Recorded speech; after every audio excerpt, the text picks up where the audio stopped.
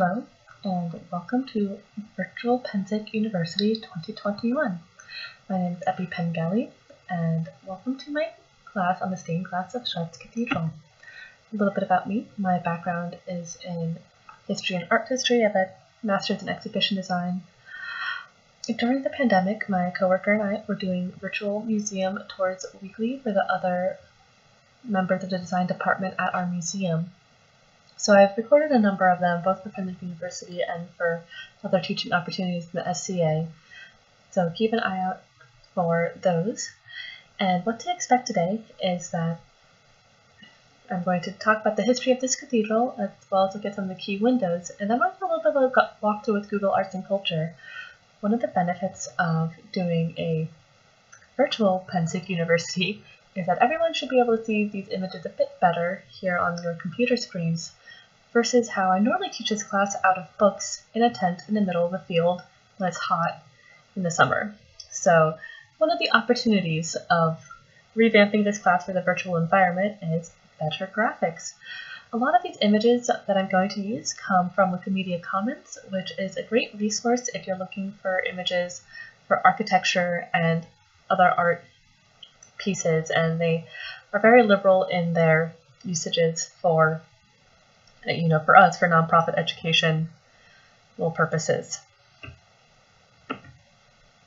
So this cathedral's full name is the Cathedral of Our Lady of Chartres. It's dedicated to the Virgin Mary, and it is a piece of Gothic architecture. You can tell it's Gothic architecture due to the different archways we'll look at later, the pointed arches, as well as here you'll see the flying buttresses coming off of the sides.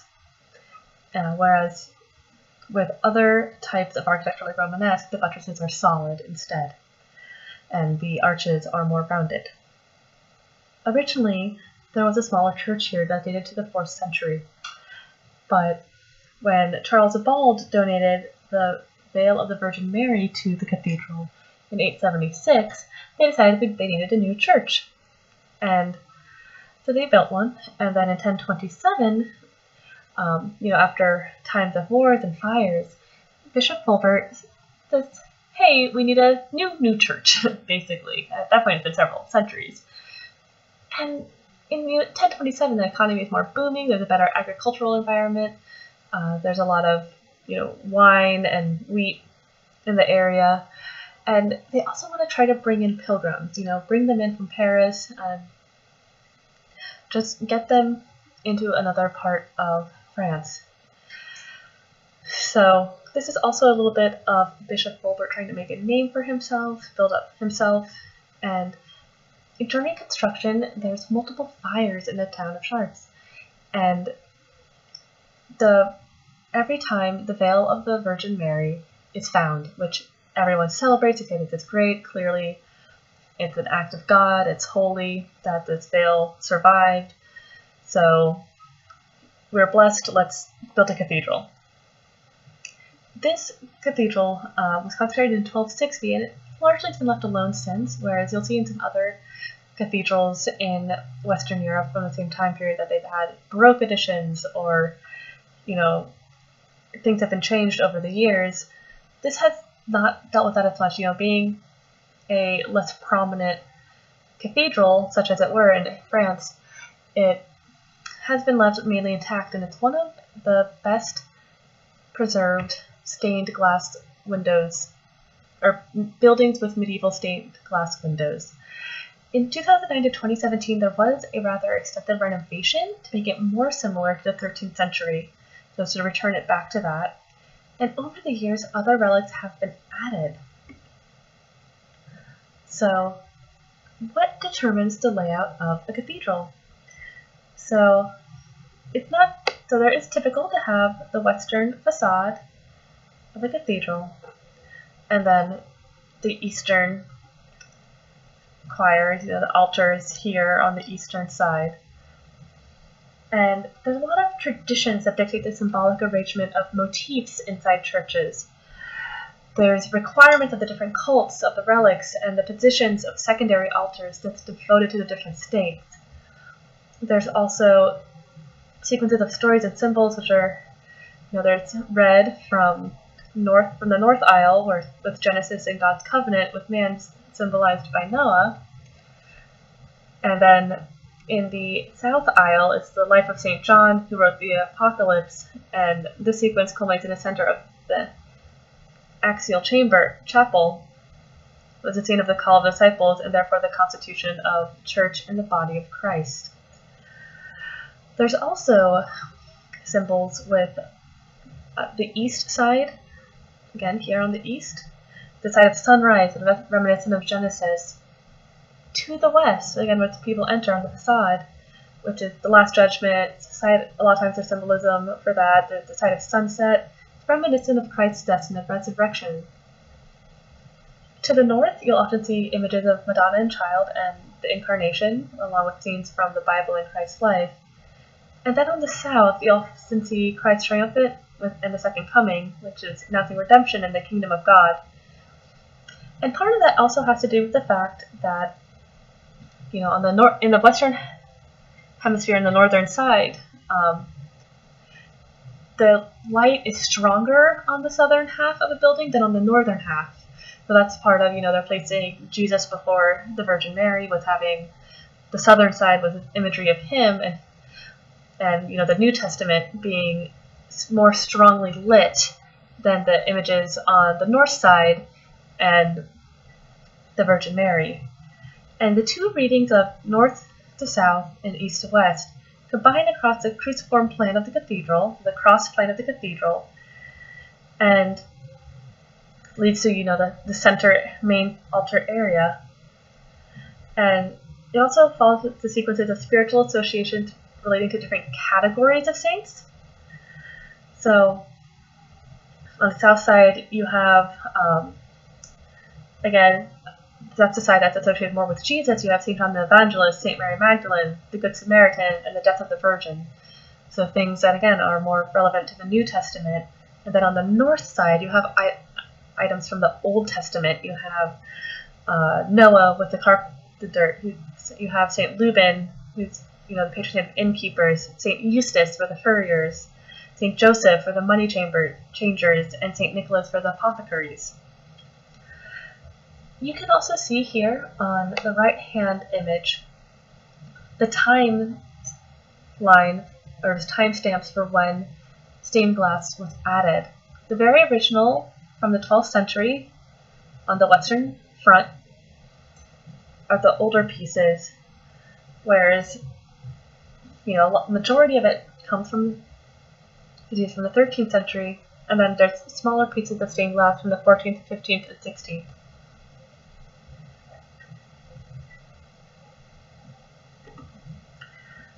Why stained glass? Well, there's a couple different reasons for that. One, it helps the cathedral become a giant reliquary. So a reliquary is the box, often jeweled or gold, that a piece of the crown of thorns or a piece of a saint's body, or again, in this case, the veil, is stored in. And so this entire cathedral is kind of like a giant reliquary. Also, you have to remember, not everyone is literate, so this gives a visual dialogue to go along with the sermons. So it gives people things to look up and think about. It kind of has the stories written out in it visually.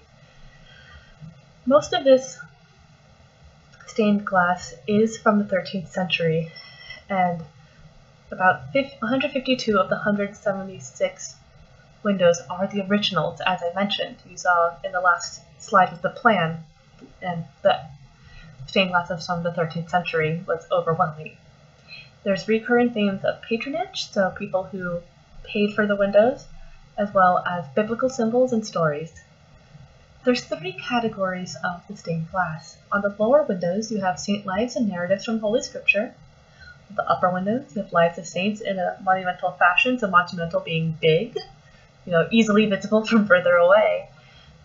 And then you also have 3 rose windows of composite pictures. The west facade is of the Last Judgment. The south transept is of the Apocalypse, and then the north transept is themed along the Old Covenant. The narrative windows generally read from bottom up and left to right, and over the years, a universal bay numbering system has evolved, which we're going to take a bit of a look at later. So that way academics, when they're talking about the rose windows, they know they know which window they're talking about, regardless of whether it's from now, it's from 20 years from now, it's from 20 years in the past. This system has developed, and it has very much helped the academia around the subject, because again, this is basically the largest 13th century stained glass collection we have, all from one place. There's a large number of different workshops that were used to create the stained glass, and we actually don't know how many. Some of them may have worked together to create a specific style for the cathedral, and that's based by academic knowledge about the style and iconography, but not much is known, not much is documented about this. So, again, on the upper windows, again, these are the parts that have a lot of times the lives of saints in a monumental fashion. So, monumental figures of saints are easier to see from afar, and also as pilgrims, again, the goal of Bishop Fulbert was to bring the pilgrims in. As they circumambulate the cathedral, they can progress past the windows and they can still observe and contemplate. The lower windows have easier to see stories, which make it easier for them to be understood. So, here is this example. It says, again, Bay 133, we have St. Giles and St. George. In the upper section, we have an image of St. George in combat, so you see him riding upon his horse. In the top left here, it's St. Giles. Bottom left is the Mass of St. Giles. Top right is St. George. The bottom right is St. George tortured on a wheel. A lot of these windows are kind of macabre and morbid. Please roll with it. It's part of the story of how people become martyrs, which for a long time was part of how people became saints. So with the upper windows, a lot of times with the nave and transept clerestory windows mainly depicted saints and the Old Testament prophets, where in the choir, those upper windows depict the kings of France and Castile and members of the local nobility in the straight bays, while the windows in the apse hemicycle show those of the Old Testament prophets who foresaw the Virgin's birth, flanking scenes of the Annunciation, Visitation, and Nativity in the axial window.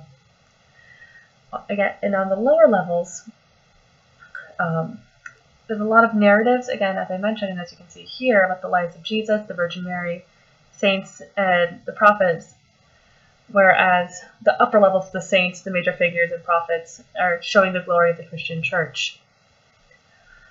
This here is a very tiny set of images about the rose windows of Chartres Cathedral. On the west facade, you have to remember this is what people see when they enter and exit. So this is the Last Judgment. This is, your Last Judgment. It's why you're religious. And outside of this is the Portal Royal. It's a sculpture all about Jesus' life and the Last Judgment.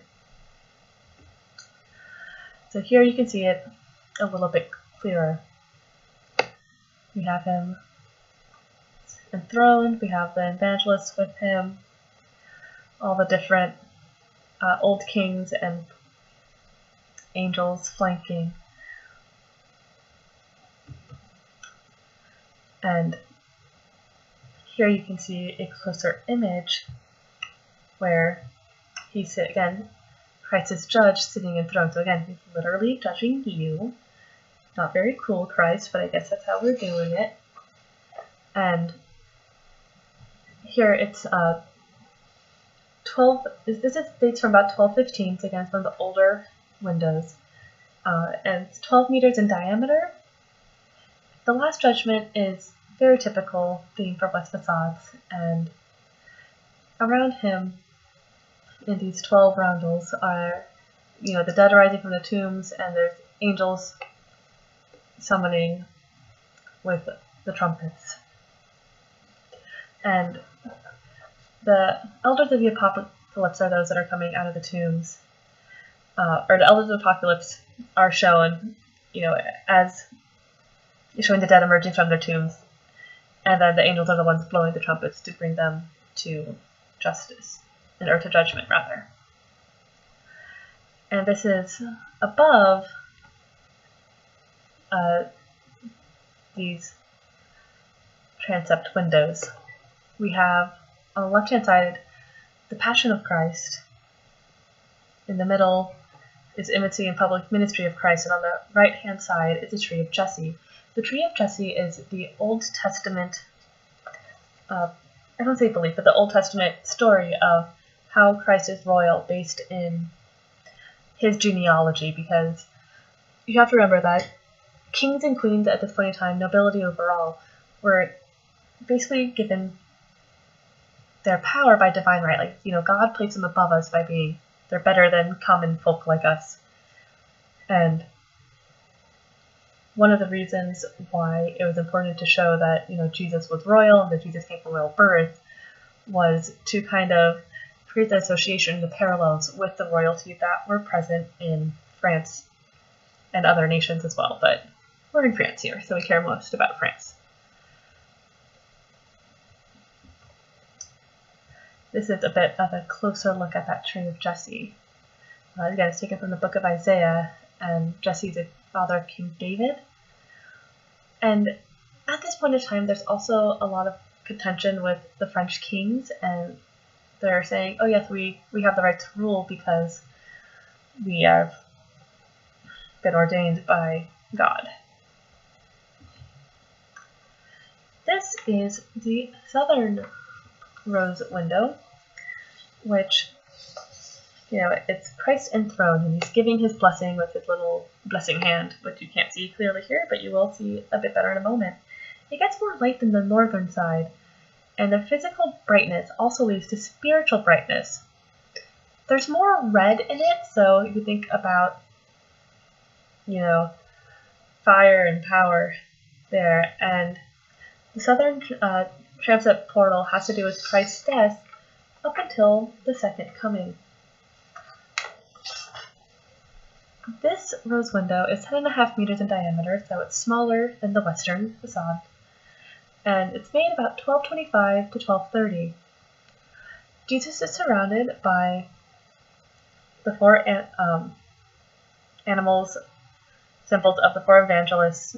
Again, there's the 24 elders of the apocalypse around the edges of the circle. Again, a lot of themes between them are very similar. They keep being brought up because, again, it's all about the Last Judgment and going to heaven.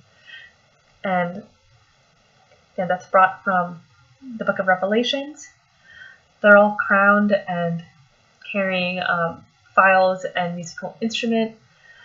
It's the 24 heads of the priestly families, and 12 are meant to be Old Testament saints, who are represented by the 12 tribes of Israel, and then 12 are meant to be New Testament saints, who are represented by the 12 apostles. You'll also see here the arms of the Notre-Dame family, which are the Counts of Dieu.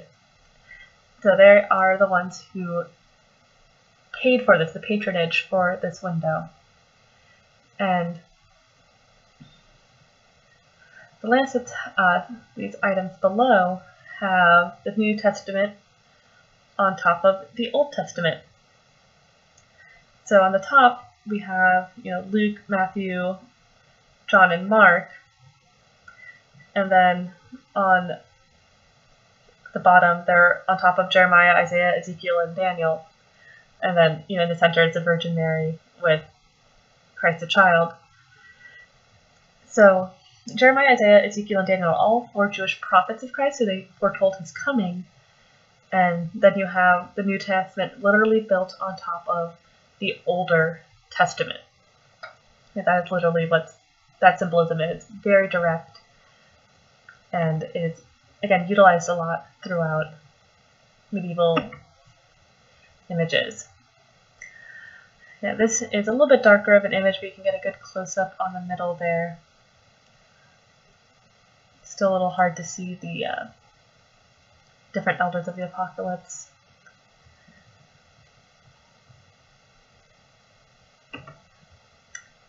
A little bit again of a close-up of the evangelists along with Mary and Child, the center.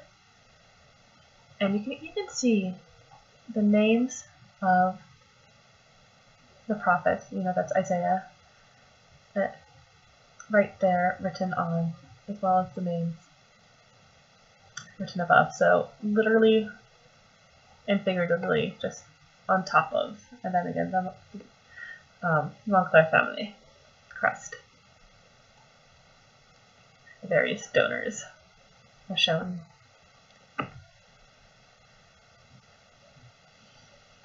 So with the North Rose window, this is actually my favorite one. It's the most famous of the rose windows from Chartres Cathedral because of the Chartres blue.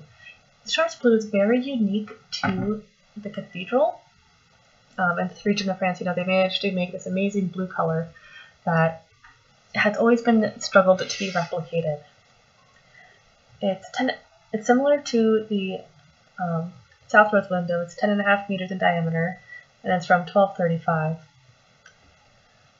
On the north transept portal, you have, again, it's more to do with the Old Testament and glorification of the Virgin, including the prophecies and incarnation of Christ. And here you have, the 4 doves on top. The gifts of the Holy Spirit. We have the adoring and sensing angels. So they have, the censers, little balls that would give out the smoke, and the evil spirits would go out with the smoke and it would help cleanse. And they're encircled by the 12 Old Testament kings of Judah and the 12 Old Testament prophets. The lancets here at the bottom, you'll see have the French royal house heraldry. So it's a yellow fleur-de-lis, blue background, and the Castile family crest, which is the yellow tassels on red background. Blanche of Castile is the mother of King Louis IX, and she was his regent. So when this was made, this is again about 5 to 10 years after when the other ones were made, the opposite one with the arms of the Montclair family, the Counts of Dreux.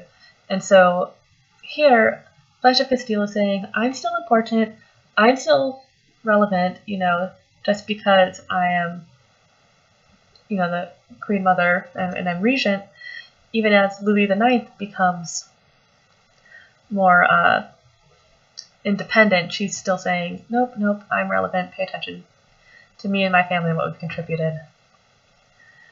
These lancets are 7.5 meters tall, so that kind of gives you an idea of that.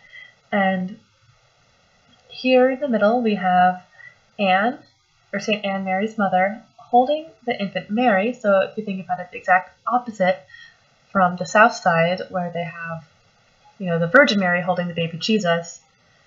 And we have the Old Testament priests and virtuous kings above the villainous kings. So the top, we have Melchizedek, King David, Solomon, and Aaron. And again, you can see their names printed. Solomon right there, Aaron. And the bottom, the villainous kings, we have Nebuchadnezzar. I always struggle with this name. Nebuchadnezzar, Saul, Jeroboam, and the Pharaoh. So again, going back to the the tree of Jesse, King David and Solomon are both members of that, and their genealogical line connects to Mary.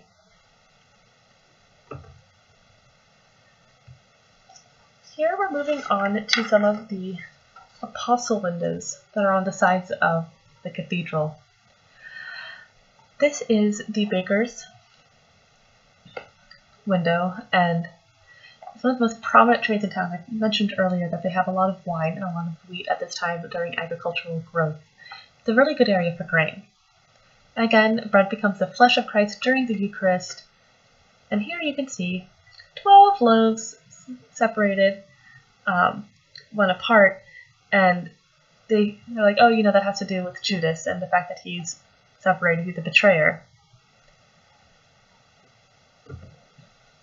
We also have this window for the life of St. Lubin, the Vinters. And St. Lubin was a bishop in the 6th century, and he was born into a rural family near Poitiers and worked as a shepherd, and then learned to read and write from local monks.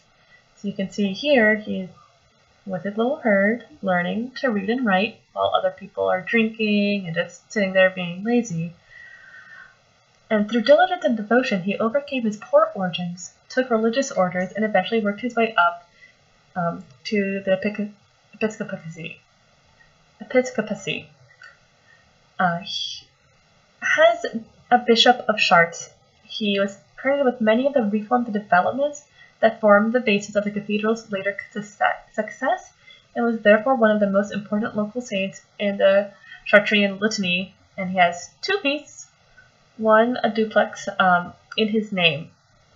The fact that he had been a cellarer, so a man within the monastic community or cathedral chapter responsible for all his provisions, including the wine cellar, it gave him particular association with wine production.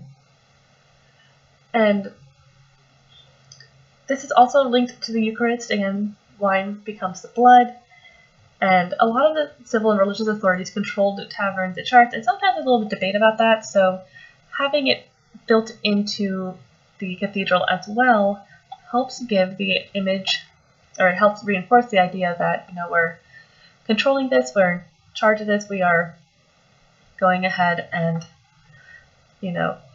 showing this connection with the religious mindset. And there's been a lot of debate if the bakers and vintners and a couple of the other tradespeople in guilds sponsored the windows or not. Some people, for a while have believed yes. There's other academics that say no. And at this point in time, it's mainly agreed upon that they were not sponsors of the windows. It was just mainly coincidence in the other religious background that led to them being featured in the cathedral along with their predominance in the town. This is just a fun window. It's the zodiac window, and it has also the labor of the months. And they think that had something to do with preparing for Christmas, which is again linked to Christ's birth, and it shows the various labors throughout the year. So you'll see, they're doing the winters and the fall with October and Scorpio. You'll see, people harvesting. You'll see people feasting here at the top, and it's sponsored by Count Thibault VI, which is why he's also featured predominantly in it here at the bottom right. So you're not here to ask questions because it is a virtual recording, but I do want to take a chance to show you, so again, since we have the opportunity, the outside of the cathedral on Google Arts and Culture. You can see when they did this capture that they captured some of the renovation that was being done. Unfortunately, at this point in time, there's not a lot of images available inside the museum itself. It was not captured inside there. And truly, I misspoke a little bit. This is not Google Arts and Culture, this is Google Street View, which is, again, very useful for looking at the museum. And to the side, that actually used to be it used to be part of the monastery that was connected with the museum, and it's been converted into a stained glass museum. And that is, if you ever go, I do recommend checking out the inside of the cathedral, but also checking out the museum, so that way you can see the stained glass and you'll get a lot more information on it. They also run the medieval stained glass restoration education center, basically, and that's what they do, is they teach people how to take care of stained glass. And this is just a fun image of what it would have looked like with color, because again, a lot of different pieces used to have color, and whether it's historically based or just fun, I'm not entirely sure, but it is neat to see with all the lights set up so you can see what it could have looked like. This is just, again, pulled off the street view. It's a little bit up here on the main altar. You can get a sense of what it would look like on the ground. And there's the entrance behind us with the western window.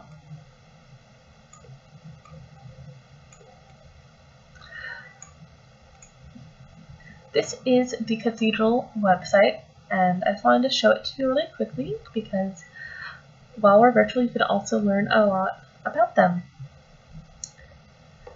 And it is an active cathedral. It is used every Sunday for Mass. They also have a labyrinth in stonework on their floor, which, depending on when you're visiting, you may or may not be able to walk on. This is on their stained glass section of their website, and you can see it lights up here on the left-hand side where it has what is highlighted, it's telling you about Noah, and then as you go through, it'll show you, going along on the map as well, the different pieces. So I'm actually going to go ahead, I'm scrolling down here, and we're going to say the West Facade Tree of Jesse. Okay. Click that. We're letting it load. Let me try refreshing the page, see if that helps.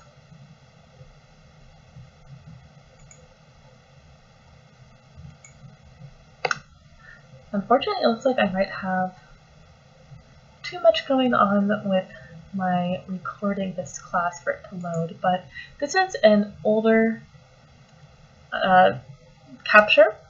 You can tell from looking at this website, a substantial update, May 2007, so this is about 15 years old, not quite, and it does have an extensive amount of information available. What we're going to do is we'll go ahead, and it also has it about the sculptures and other items. So let's see, let's check out the Rose Windows page, and this is showing the different layouts and where things are. It's showing you how everything is labeled here, and I'm just going to click on the one for the Virgin Mary right here in the middle, and it brings you to some images of the Virgin Mary, which gets you fairly close. There, we can hit view it, and again it lets you zoom in and see a pretty high definition image, all things considered. Now, move back here.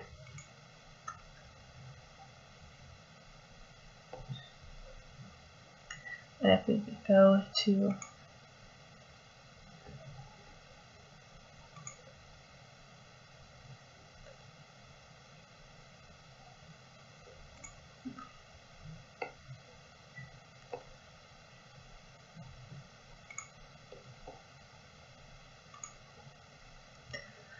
so this is St. John the Evangelist.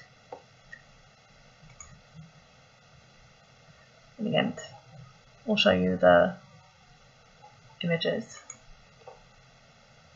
In the past, I would simply pull it up on this page and not link you to the Pitt website, but it looks like that is no longer the case.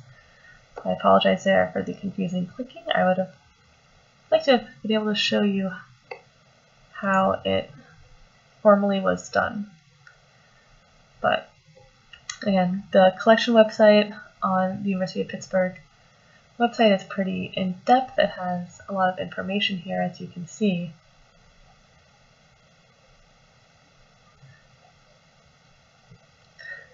So never fear for a museum, or not museum, but collection websites, because they can be extremely informative. So thank you all for joining today. If you have any questions or concerns, please feel free to reach out. I hope you take a chance to look at some of my other virtual museum visits. Otherwise, thank you all for coming and have a lovely rest of your day.